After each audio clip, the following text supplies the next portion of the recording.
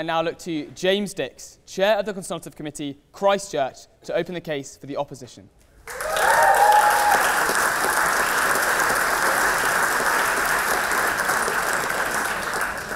Thank you, Mr. President.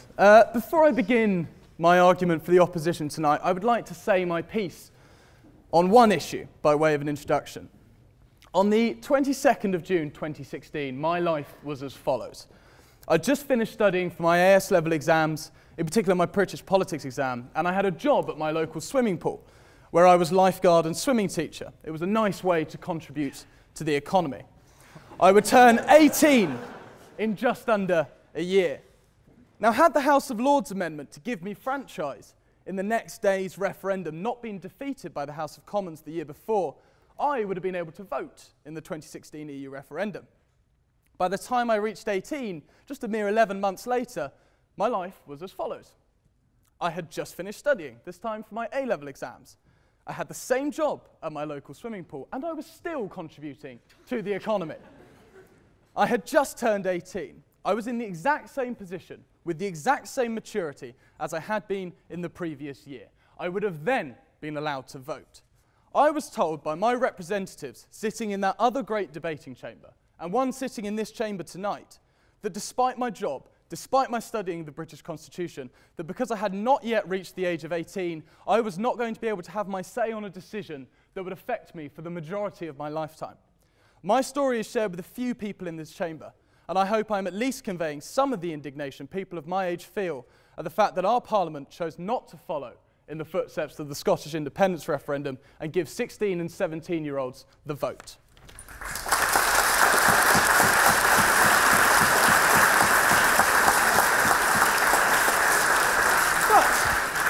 But I suppose that's all water under the bridge, and I can stand here and have my voice heard, in fact on equal footing with someone who voted against me giving my voice 2 years ago.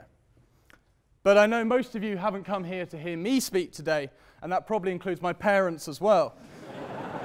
So it is truly my honour to introduce to you, Mr. President, the proposition speakers tonight.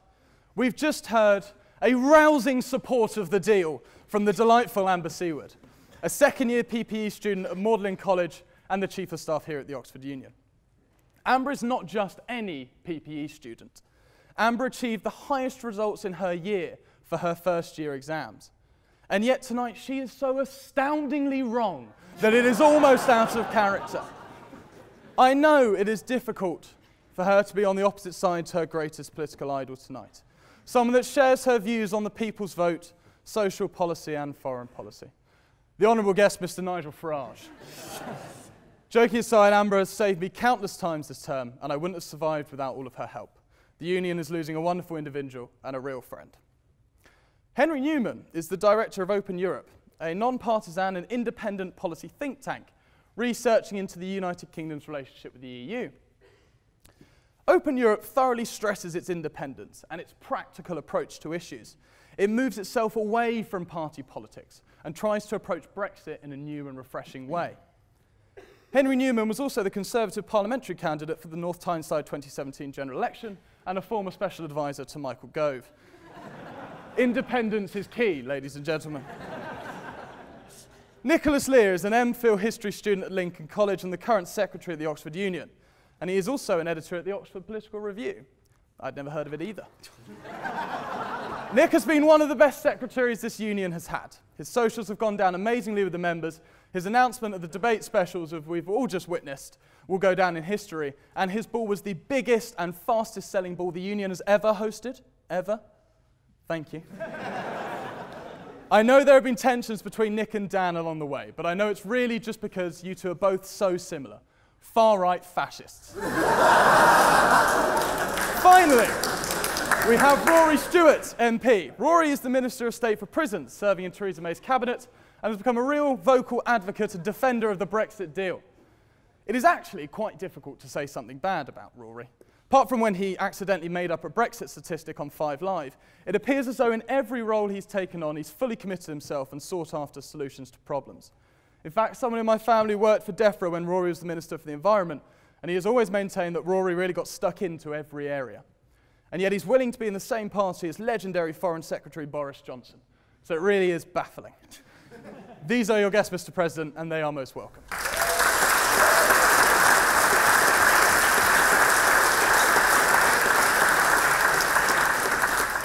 To the motion at hand, this House supports the deal. Now, why would someone support the deal? I'll be putting forward three main reasons why someone would support the deal, and then analysing the deal through the prism of each reason. So firstly, someone could support a deal because it honours the result of the referendum. Secondly, that deal could ensure a stable union. And thirdly, it could provide economic freedom and prosperity. So first, to the phrase honouring the result of the referendum. Well, what was the result of the referendum? Well, the question was as follows. Should the United Kingdom remain a member of the European Union or leave the European Union? Two options: remain, leave. The result, as we all know, 52% to leave. That's it. That's all we know.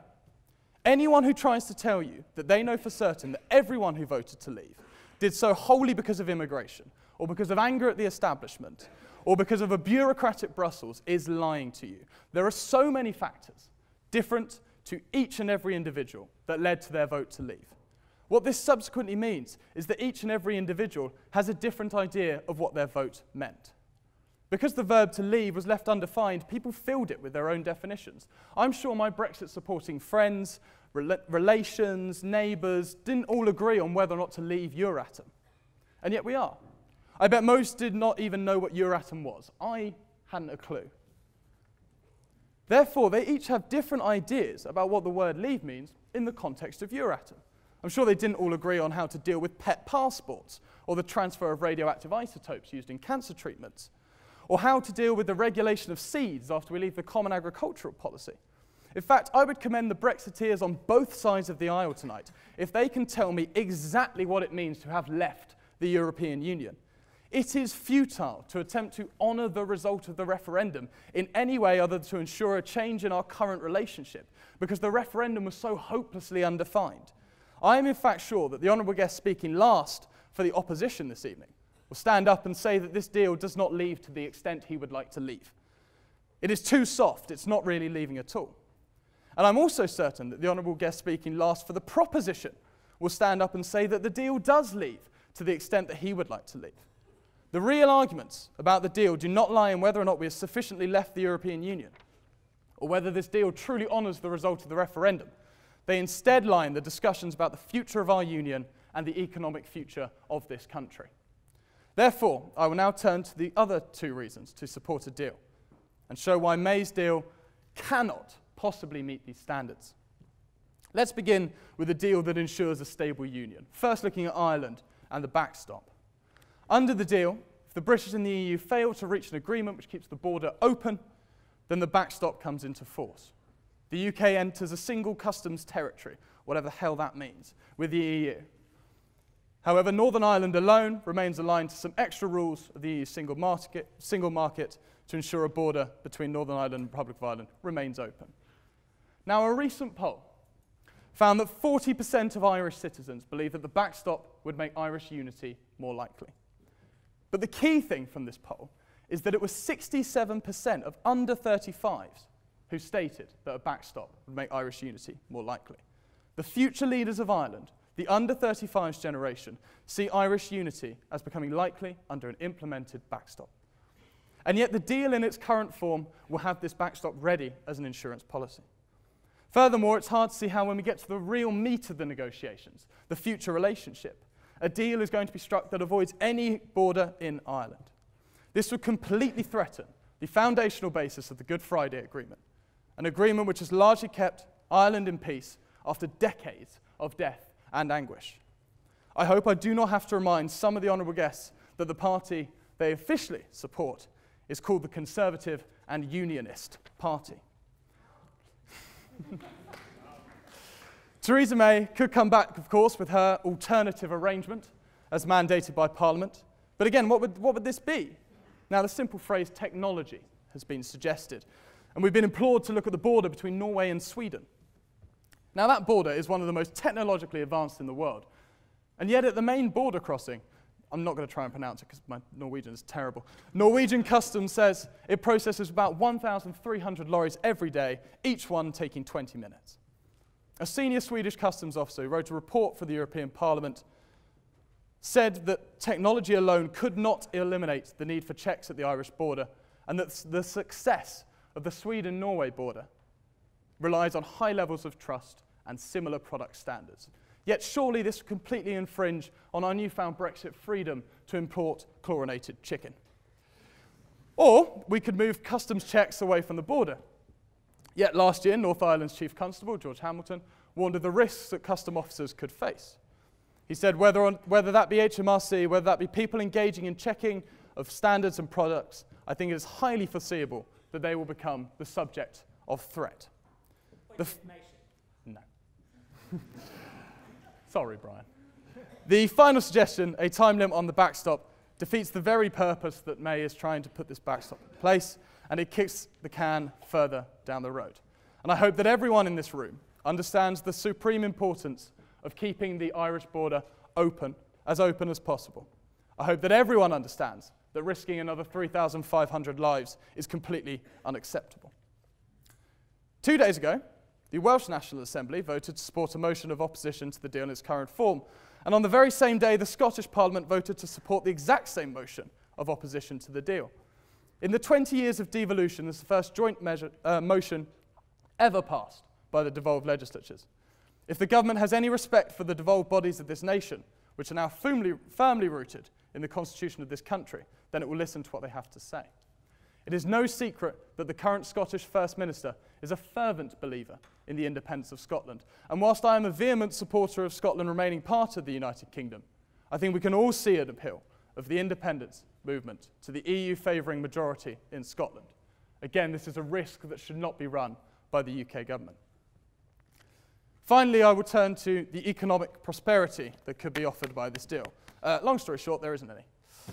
Official figures from Theresa May's government say that the UK's economy could be up to 3.9% smaller after 15 years under the deal compared with staying in the EU.